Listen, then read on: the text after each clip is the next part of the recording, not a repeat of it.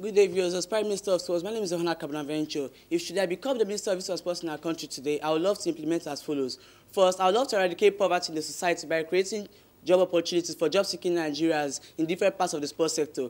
Secondly, I promise to act as a catalyst and a facilitator in the enhancement of youth and sports program.